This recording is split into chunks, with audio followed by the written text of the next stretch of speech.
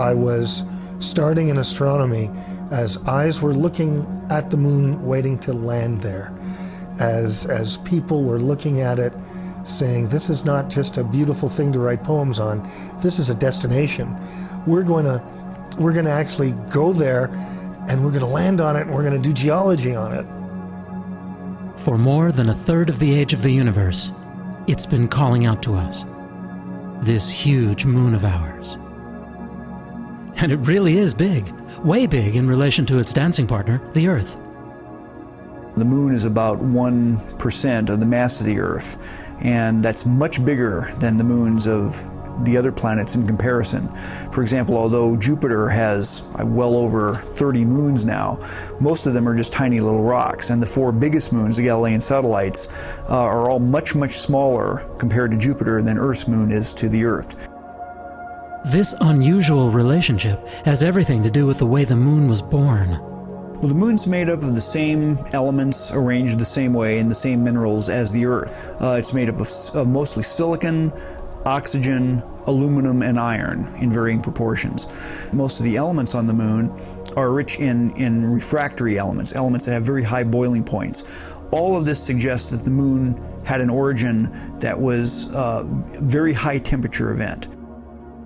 We now believe that the moon is the result of a very large impact between the Earth about 4.5 billion years ago and a planet probably the size of Mars. And during that collision, part of the upper part of those planets, the mantles of those planets, were vaporized and shot into orbit around the Earth. And then very quickly, from that cloud of debris in orbit about the Earth, we believe the moon accreted. Watch now as we track the incoming impactor.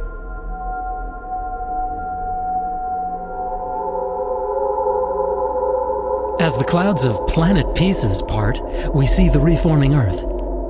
And it's a whole new world. Some researchers, looking at the present-day moon, theorize that 2 or more moonlets may have assembled themselves early on. They sweep clear a lane in the debris ring as they chase each other around. Well, you know where this is going. We stand on the infant Earth, watching this titanic smackdown in the sky.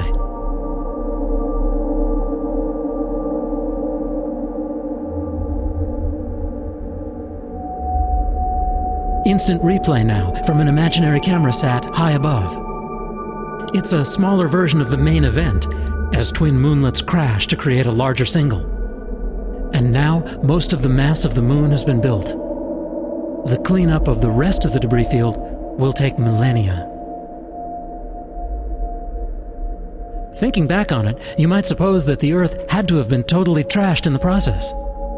No, even though a Mars-sized body struck the Earth probably at 12 kilometers per second, the mass of Earth is so great and the gravitational binding energy so large that the Earth actually maintained its integrity. In fact, what it did is swallow up the impactor. They merged together and formed a new planet.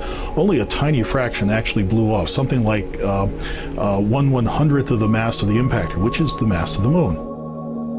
And when that mass coagulated into a single satellite, it had a powerful and continuing effect on the waters of Earth. The tidal forces exerted by the moon were extremely important, probably in the emergence of life from the sea onto the land. So one could argue that without a moon, it's questionable whether we ever would have had terrestrial life, that is, life that actually emerged from the ocean. The evolution of biology has been influenced to such a degree by the presence of the moon, in particular in the marine environment, that the moon was really a player in evolution, and our world and our biosphere would be much different if it did not have a moon above.